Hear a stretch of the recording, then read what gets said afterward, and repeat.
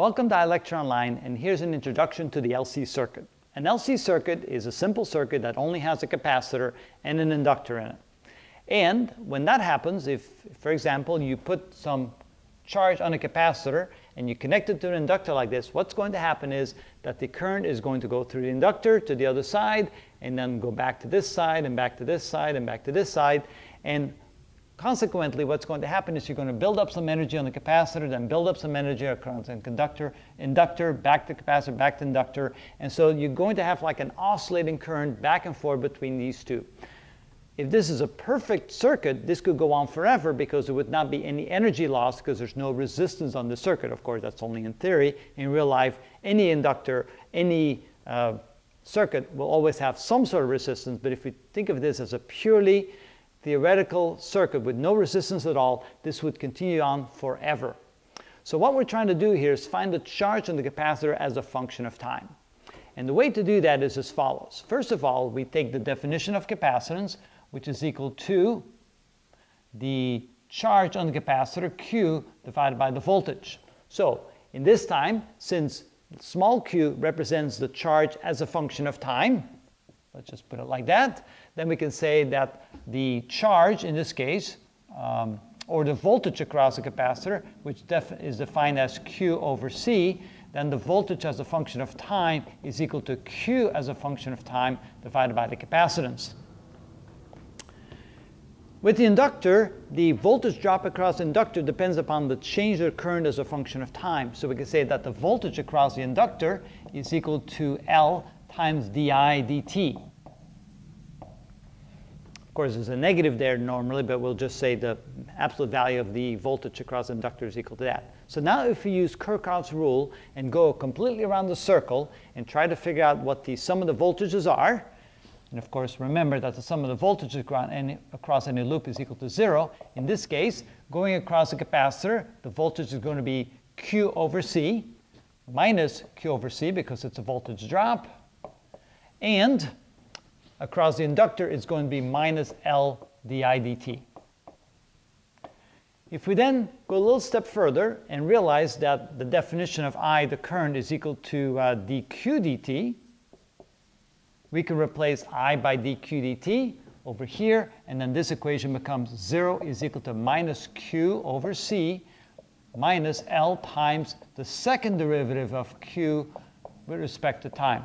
Remember, since I is dq dt, and if you take the derivative of that, di dt, you get d squared q dt squared.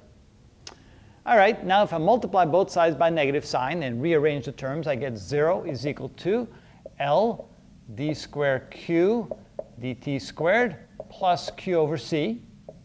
And now if I divide both sides of the equation by L, I get 0 is equal to d squared q dt squared plus, let's say 1 over LC times q. Let's write it like that.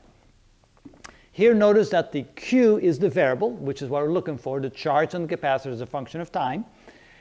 And it looks a lot like an equation we've seen before. The equation we've seen before, the one with the oscillating spring, has the differential equation where you have 0 is equal to dx squared dt squared plus k over m times x. So this was the differential equation that illustrated or that represented the oscillating spring, with x was the displacement of the spring or the mass of the spring, m was the mass on the spring, and k was the spring constant of the spring. So you can see that here what determines what happens in the circuit is the inductance and the capacitance, not the spring constant and the mass. And the variable that we're dealing with here is q, the charge, instead of x, the distance covered. But the equation looks exactly the same. So the general solution to this equation is that the charge q as a function of time is equal to a times either the sine or the cosine of the function, but typically they use the cosine of the function here, cosine of omega t plus the phase angle. The phase angle is only there if you don't start at a particular location at t equals 0. So for simplification, we can just kind of leave out the phase angle for now. So we're just going to write q as a function of time is equal to a times the cosine of omega t. Now, what are A and what is omega in this case? Well, A represents the largest value that Q can be, which is the total charge that we can place on the capacitor. So this equation, Q as a function of time, can be written as the total charge we can place on the capacitor at the instant that time goes, times the cosine of omega. Now, omega, by definition, 1 over the square root of LC. So omega is equal to 1 over the square root of LC. Just like in this equation, omega was equal to the square root of K over M. And so that would be cosine of omega, which would be 1 over the square root of LC times time plus a phase angle, although in this case I'm just simply going to leave out the phase angle, so we'll just write it like that. So that is the charge as a function of time. Now, what is omega equal to in this case? Well, omega is equal to 1 over the square root of LC, so let's calculate that. So this is equal to 1 over the square root of the inductance, which is 0.5, multiplied times the capacitance, which is 8 microfarads, which is 8 times 10 to the minus 6. And so let's figure out what that is equal to. Where's my calculator? Here we go. So we have 8e to the 6 minus times 0.5 equals, take the square root of that. Okay, so this is equal to 1 over 2 times 10 to the minus 3. And if we take the inverse of that, that is equal to 500 omega. Now, omega represents the number of radians per second. So that's equal to radians per second, like so.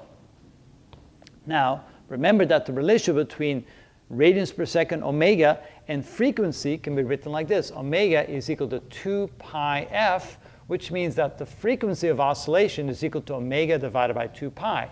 In this case, omega was 500 radians per second.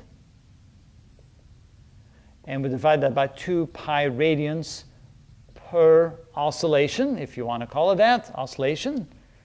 Let's just write in oscillation like this. Okay, so this is equal to 500 divided by 2 divided by pi equals, looks like just about 80 oscillations per second. Okay, now, using the numbers that we have in our example, we came up with an equation that described the charge on the capacitor as a function of time. Of course, you can have a phase angle in there if you like. We discovered what omega is equal to, that's 500 radians per second, and turn it into frequency of oscillation. It's 80 oscillations per second, which means that in this particular circuit, once we load up a certain amount of charge in the capacitor, that 80 times per second, the charge would go back and forth on this circuit. And it would do that, of course, forever, unless there's some resistance to dampen that. In a future example, I will go ahead and put a resistor in there and show you how then over time, an example like this, that the oscillations would dampen and eventually stop. But while that's happening, it would go back and forth like that 80 times per second.